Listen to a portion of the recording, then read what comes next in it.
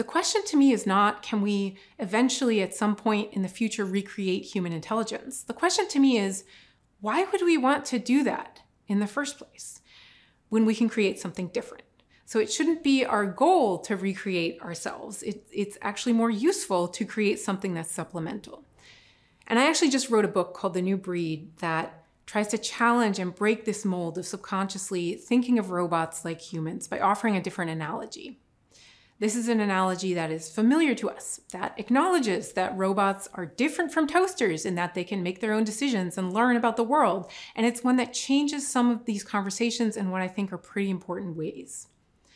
So if we come back to the baby seal robot, the Paro, Paro is not designed to replace human caregivers. What Paro is designed to replace is animal therapy in contexts where we can't use real animals for reasons of health and hygiene and safety. But we can use the robot, and it works because people will consistently treat the robot more like an animal than a device.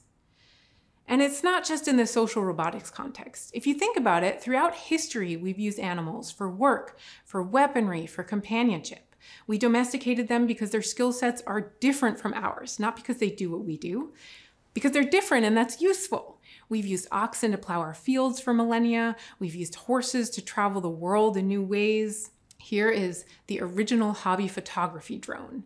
In the early 1900s, there was a German pharmacist who was using pigeons to deliver medicine, which is something we're starting to do with drones in remote locations today.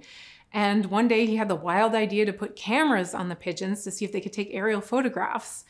And it turns out they could, and of course later the CIA adopted this to create spy pigeons. But pigeons also delivered mail for thousands of years, letting us communicate with each other in totally new ways.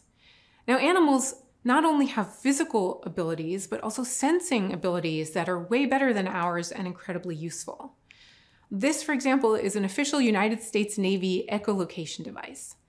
In the 60s and 70s, both the United States and the Soviet Navy started marine mammal training programs because marine mammals have amazing echolocation systems. So they use them to detect lost underwater equipment and mines. There's some rumors that they strapped harpoons to them and made them into weapons as well. But the United States also used both robots and dolphins in the Gulf Wars to look for mines.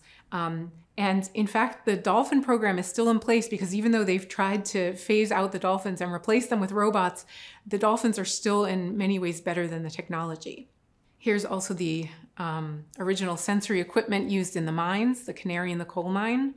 And I could go on, right? There are so many examples of how we are using robots today in roles that we've previously used animals in. But the point that I want to make is not that animals and robots are the same. The point that I want to make is that moving away from this constant quasi-human comparison opens our minds to new possibilities. It's a really useful thought exercise. It helps challenge the idea that robots and AI can, will, or should replace people. The true potential of robotics and artificial intelligence is not to recreate what we already have. It's for us to partner with these technologies in what we're trying to achieve.